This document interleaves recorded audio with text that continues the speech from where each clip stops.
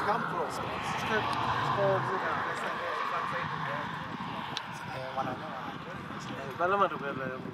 This way, south. Yes. North, south. Yes. So when you move to the north, you pour water. As it goes through, it rotates clockwise in the north. Equator, stop.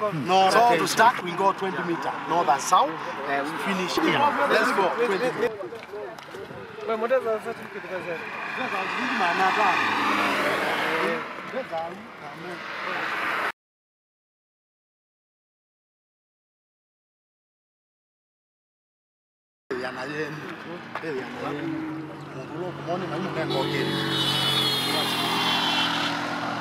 So clockwise to the north. So the force is called Coriolis force. Coriolis, due to magnetic force and this force of gravity. So the same thing happens when you flush a toilet and here there is spiral.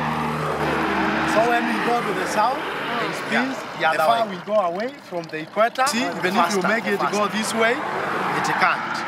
See? South, the other way, and clockwise. Let's go to the south now, 20 meters south.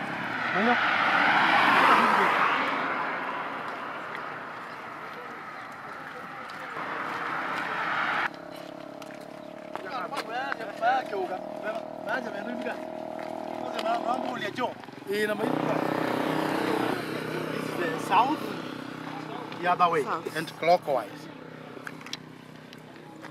And clockwise. That's how we differentiate between north and south. See? Even if you make it go clockwise, it can't. Look at also the spiral spinning the other way. So on the line, no spiral, just the water. And that's how we show we are on the line.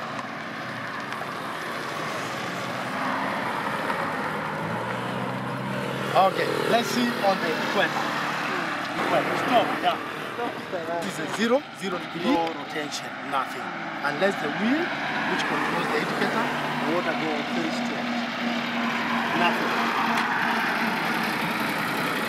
Yeah, no rotation. You see? Very straight. No spiral.